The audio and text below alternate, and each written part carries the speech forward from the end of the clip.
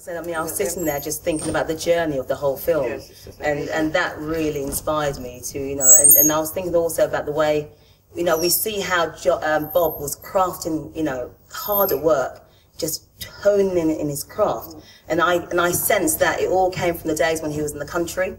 You know, we saw, didn't we, that when you wanted the milk, you go and fetch that cow and get the milk. You farmed for your food. So the whole of his journey where he's striving, he wasn't shy of hard work. And that is, I think, is fantastic. And I think everyone should see that, you know, it's not always X Factor style or big, you know, Big Brother style or Britain's Got Talent style. It is hard work and craft so that you can actually get your dream. And, you know, when he was talking about when the interview asked him about his possessions, he was like, well, what are the possessions? You know what I mean? It's not, possessions doesn't make you rich.